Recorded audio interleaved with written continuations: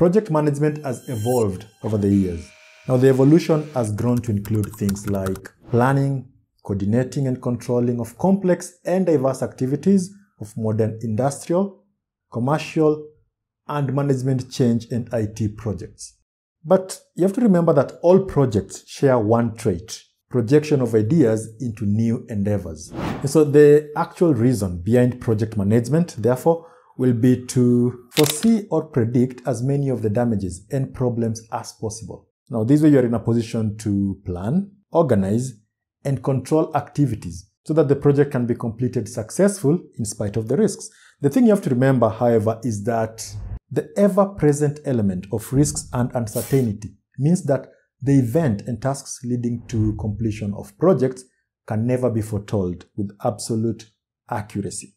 In the world of project management, okay, you're talking about commercial and industrial, it's almost impossible, okay, it's hard to find an accomplished project manager who doesn't have a history of a problem with a project, okay? Here's what I'm talking about. Projects that have exceeded their cost by a large amount, finished late, or even have been abandoned before completion. Well, there are many reasons why projects fail, just as much as there are many reasons that will support the success or will make it possible for a project to be successful. Which are some of the things that you learn by the end of this course and all this series of videos. But for starters, let's talk about a brief history of project management.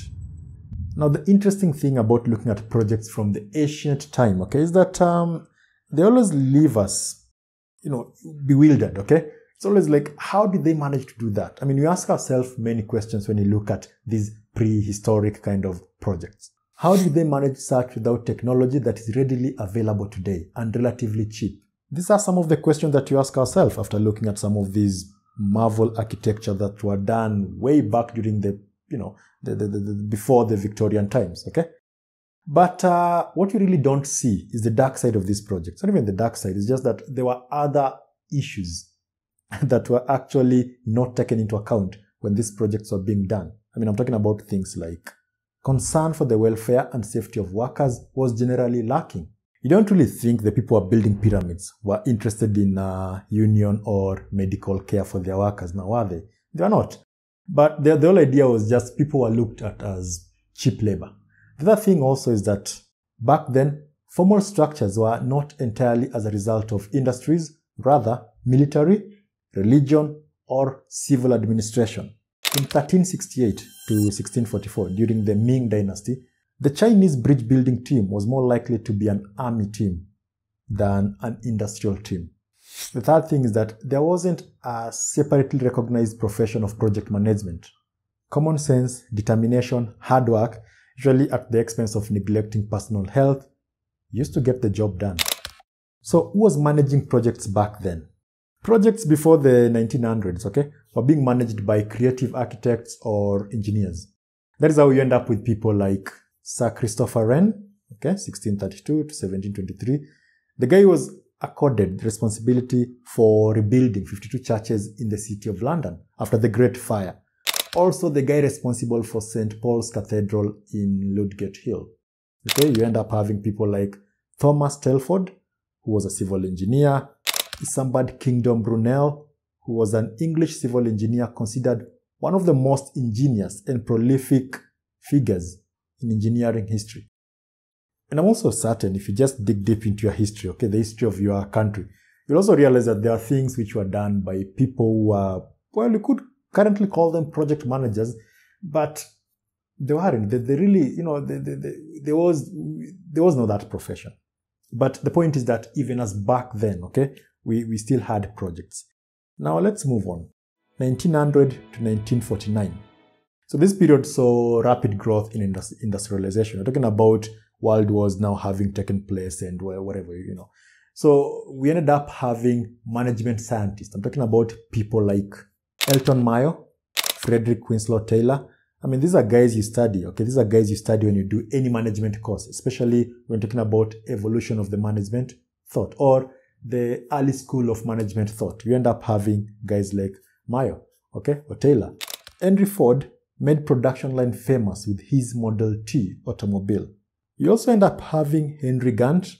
Yep, the guy of the Gantt chart, which is really an important tool in project management. The Gantt chart. It's something that you're going to see as you continue. Okay, it kind of helps you in project scheduling.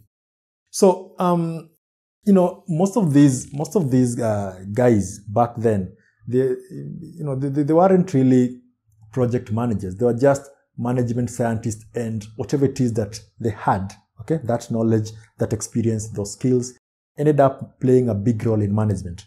And if it helped in management, it was definitely going to help in project management. Now, moving on, 1950 to 1969. At this point in time, computers are becoming part of the game. And by computers here, I'm talking about mainframe computers, not the kind of computer that you currently have, the desktop, the laptop, your smartphone. Not really. These are mainframe, okay? They were big stuff. In fact, the American defense industry and DuPont were actually among the first organizations to quickly exploit this powerful planning and scheduling tool in 1950s. Manufacturing, construction companies saw this as well. And, well, they weren't going to be left behind, so they jumped into the thing, okay? They jumped into the processing speed that was being offered by computers in terms of project management. The problem with these computers also meant that they were capital intensive. And so it wasn't like if every company had one, okay? And so, well, that was the thing. They were expensive. So you're talking about a computer that needs its own room, okay? Its own air-conditioned room. And that is not really the reason why you are starting a business. You aren't starting a business to have a house to finance a computer. And so the mainframe computer meant that work was being shared.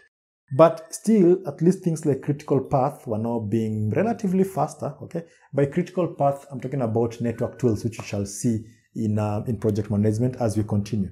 But these are tools that were helping in planning, okay? In the planning process of project management.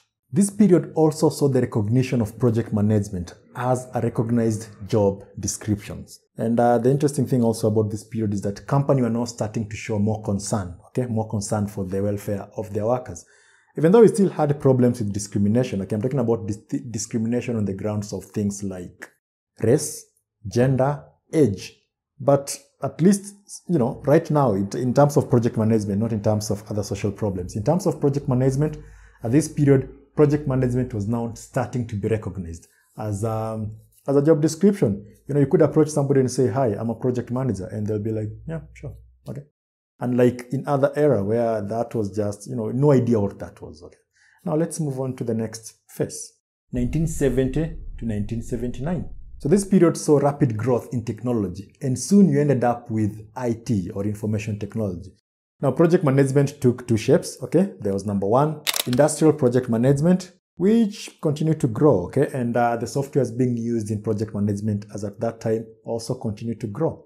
And number two, IT project management. These are people who had no project planning or scheduling experience and no desire or interest to learn those methods. What they actually had were the technical, okay, and mental capability to lead people into developing IT projects. That's all they had. They were mostly senior system analysts, and since there were few, scarcity created a high demand for their positions, okay? And that meant that they could skip from one organization to the other, and they really did make money because, well, imagine being some guy who understands IT, okay? In 1970. What does that mean? It means that there are not many people like you, okay? And so with that, you really become marketable. So these guys were really, they really made money. The next era, now we're talking about 1980 to 1989. At this point, we start having desktop computers. And what does that mean? Well, that means now computers are available to pretty much, well, most people still, not everybody, but most people. Unlike the first era, we were talking about mainframe computer. Now we're talking about desktops. Okay, these are things you can find in offices. Software and graphics were also improving. The problem, however, was that, at that point, you're talking about computers being new thing. It's like when smartphones came into existence. People are more interested in the new thing than actually getting the job done. And so when you walked around offices, okay, project management offices, what you ended up with were people crowding around a computer. And some of the questions they were asking included things like, have you tried this? What happens if you do this? Where has my work gone? But the good thing is that the processing speed was faster, and therefore changes in the projects were quickly done and quickly printed out, and people could, the project managers as at then could make decisions faster and handle the project. But see, that's the thing about technology. And then you end up in the next situation, or the next era, which was 1990 to the present. The thing about the 90s is that suddenly software manufacturers realized that they need to make softwares that were compatible with the Windows operating system. Okay?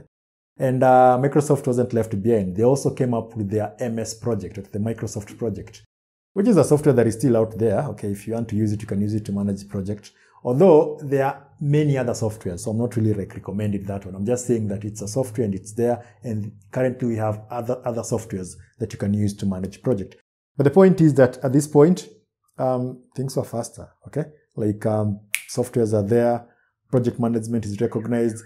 We end up having bodies that are now responsible for a kind of, an association of project managers. Bodies like that one are coming into existence. Okay. There was also a wider acceptance that managing company change as project can bring faster and better results. And so project management was no longer split into two, the IT and whatever, the industrial thing. Nope, it was just one thing, or it is one thing as you currently know it. So this is where we are. And that's how project management evolved from the pre-Victorian era all the way to where you currently are, now sitting there studying project management. So you're all caught up, okay? Now, I don't really know what you want to do with the knowledge you get from this course, which is interesting. So, we could communicate. You could tell me about that. You could inbox me. You could just write it there. What exactly do you really want to do with this knowledge? What do you really hope to achieve by the time you're done with this course? That way, I can always look at the messages and see if the course was helpful to you or if it wasn't, or if there is anything that I can help with in terms of questions. You can also do that. I'm Moses, and I'll see you in the next video.